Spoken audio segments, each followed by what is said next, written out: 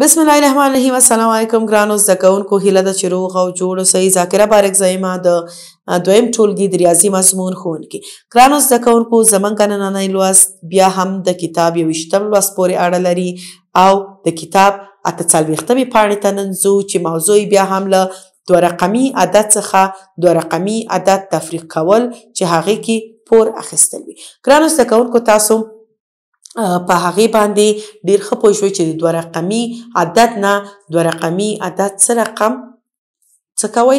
تفریق یا کموئ او پور اخیستلو باندې هم پوه شوئ.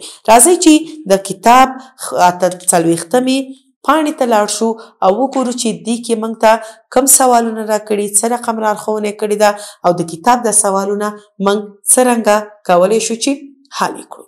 ګرانو زده کوونکو، د کتاب 48مه پاڼه ده، مشق او تمرین د دوه رقمي عددونو تفریق دی. ګرانو زده کوونکو، دلته لیکل شوي چې عددونه تفریق کړئ او په هغو کې مفروق منه، مفروق او د تفریق حاصل وښایست.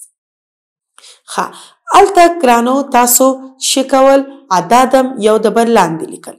دلته هم په دې ډول لیکل شوي لکه مخکې هم تاسو دا سوالونه کار کړي چې څه رقم عدد چې په دې شکل لیکل شوي څرنګه کولی شئ چې هغه یو د بل نه منفي کوي، کمې کوي، او یا که په جمع کې هم دا ډول لیکل شوي هم تاسو پوهیږئ چې څه وکړئ. ځکه دلته تاسو ګورئ چې یویزو خانو ته همیشه ګورئ، دا هم یویزه ده او دلته دا یویزه ده. سمه ده؟ که جمع هم کوئ یویزه یویزې سره او لسیزه دا لسیزه دې لسیزې سره، یویزه دلته ده. نو که په دې ډول هم لیکل شوي تاسو سوال باندې اوس ښه پوهیږئ. راځئ چې کومه طریقه چې تاسو ته اسانه وي په هماغه طریقه مخکې ځو. که په دې شکل هم لاړ شئ هیڅ ستونزه نه لري. راځئ چې یو سوال هم په دې ډول ولیکو، حل کړو، او هم په هغه بل شکل، یعنې یو عدد د بل لاندې ګورو چې جواب یې څه رقم راوځي، یو شی او که مختلفه. انشاءالله چې جواب به یو شی راوځي ځکه سوال یو دی، صرف د لیکلو طریقې فرق دی. راځئ چې دلته دا سوال ولیکو او وګورو چې دې کې مفروق، مفروق منه او حاصل د تفریق کوم یو دی. سوال دی چې د 49 نه د 1 عدد منفي کیږي. د 49 نه د 1 عدد کمیږي.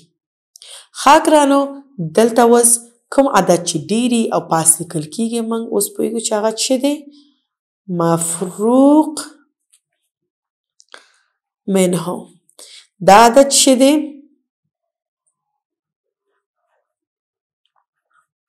مفروق. او دلته چې هر څه لاسته راغله هغه څه دی؟ حاصل تفریق. ښه، اوس راځو د یویزو نه یویزه کمو. په دې کې ګرانو زده کوونکو تاسو ډېر ښه پوهیږئ چې د یویزې نه یویزه چې کله کمه شي، یعنې که یویزه پاس ډیری په مفروق منهو کې ډیری، د پور اخیستو ضرورت ورته نشته. یعنې په دې معنی که دلته موږ 9 مری ولرو، 1 2 3 4 5 6 و 8 او 9. دې 9 نه که دا یوه دانه موږ کمه کړو څو پاتې کېږي؟ 1 2 3 4 5 6 و 8. دلته پاتې شو 8. اوس لرو 4. دلته پاتې شو 4 ځکه دا خپله 4 دی، دې نه هیڅ یو دانه پور نه دی اخیستل شوی، دا پوره 4 دی. اوس که د 4 نه یوه دانه موږ کمه کړو، وبخئ د 4 نه که 3 دانې موږ کمې کړو، 2 او دا هم 3، څو دانې پاتې کېږي؟ 1 دانه، چې دا زموږ څه دی؟ حاصل د تفریق دی. اوس ګورو که دا سوال موږ په دې ډول هم ولیکو، 49 منفي 1. د 9 نه چې یو لاړ شي، یعنې د یویزې نه یویزه کمو، 9 نه یو لاړ شي 8. د 4 نه 3 لاړ شي، یعنې کمې شي، څو پاتې شو؟ 1. ګورئ که سوال په دې ډوله مو لیکئ او که په دې ډول یې مو لیکئ چې دی جواب یې یو شی راوځي. اوس راځئ چې لاړ شو خپلې وروستۍ پوښتنې ته چې کومیا دي. په دې اوله کې هم موږ په دې برخه کې څه لرو؟ د هر یو برخې یو سوال زه تاسو ته کار کوم، نور به پرېږدم تاسو ته چې تاسو هم پرې کار وکړئ. ستاسو به کورنۍ دنده چې څه رقم تاسو هغې کې کولی شئ چې دا سوالونه په څه شکل حل کړئ. راځو دویمې برخې ته چې د 2 نه د 12 عدد منفي کول دي. 2 نه د 12 عدد. ښه، دلته ګرانو زده کوونکو بیا هم ګورو چې یویزې خانې ډېرې او کمې نه بلکې چې دي مساوي دي. تاسو کم او زیات پیژندلی او د مساوي پیژندنه هم تاسو کړې وه. دلته په یویزه کې 2 او دلته هم 2 لرو، یعنی که دلته 2 مری او دا 2 دانې تاسو خپل ملګري ته ورکئ، څو دانې پاتې شو تاسو ته؟ هیڅ هم پاتې نه شو. دلته باید څه ولیکو؟ 0. او د پور اخیستو ضرورت هم نشته، یعنی که دلته 2 وي او دلته 3 بیا تاسو کولی شئ چې دې نه پور واخلئ، خو نه 2 دانې وي او 2 دانې تاسو خپل ملګري ته ورکړئ. خلاص. دلته څو پاتې شو؟ 0. دلته څو دانې لرو په لسیزه خانه کې؟ 6. یعنی د 6 نه که یو لاړ شي 1 2 3 4 5 او دا هم 6. یعنی که دې 6 نه یو دانه منګه کمه کو څو پاتې شوي؟ 1 2 3 4 5. د دې پوښتنې جواب شو چې 50. په دې کې سوالونو کې تاسو ته د مفروق منحو او د حاصل تفریق د پیژندنو لارښودې کړو. نو تاسو په دې کې څه کوئ؟ غوښتنه تاسو نه شوې وه چې دا 3 شیان باید تاسو په دې کې وپېژنئ چې دلته دا هم د مفروق منحو، مفروق او دا هم شو حاصل تفریق. ښه، په دې باندې هم پوه شو. که دا سوال هم په دې شکل باندې ولیکل شي بیا به هم جواب یو شي، یعنی 2 دا هم یویزه ده، دا هم یویزه. د 2 نه چې 2 ځي 0، د 6 نه چې 1 کمیږي بیا هم 5 چې جواب یې څو دی؟ 50. اوس راځئ ګرانو زده کوونکو چې لاړ شو خپلې د 3مې برخې پوښتنې ته چې ما ویل تاسو چې د هر یو برخې نه به زه یو پوښتنه تاسو سره کار کوم. دلته کوم یو عدد دی؟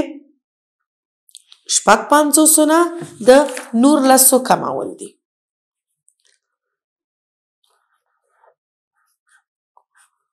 د 19 عدد کمول دي.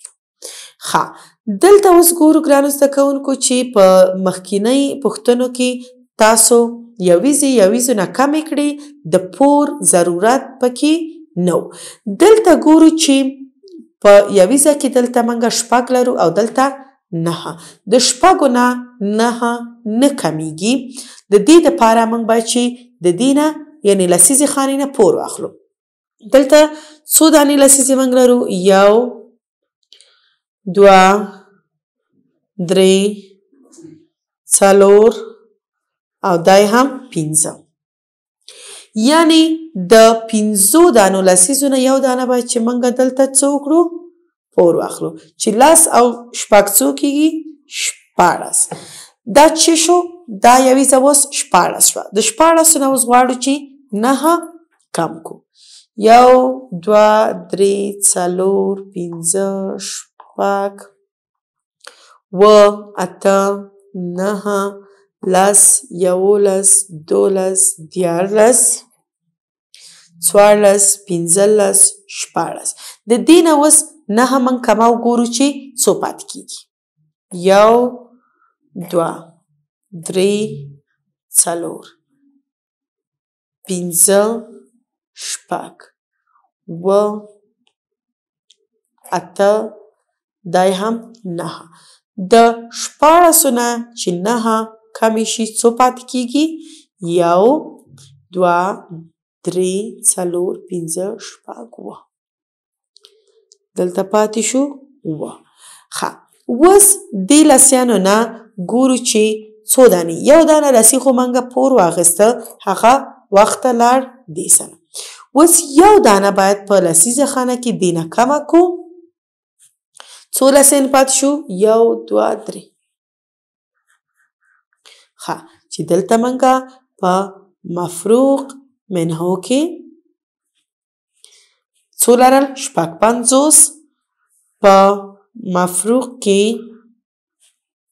19 او په حاصل تفریق کې څو پاتې شو؟ 20. حاصل تفریق کې 20 پاتې شو.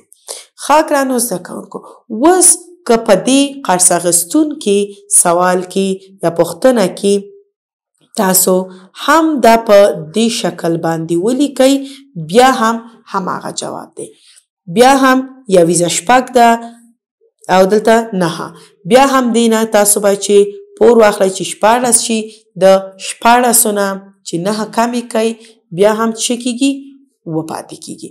او دلته په لسیزه کې 4 دانې پاتې شو د 4 دانو نه چې 1 دانه بیا هم کمه کوئ دلته څو پاتې کېږي؟ 3. چې جواب یعنی د دې رقم په لیکلو او د دې رقم په لیکلو کې دواړه څه دي؟ یو شان دي.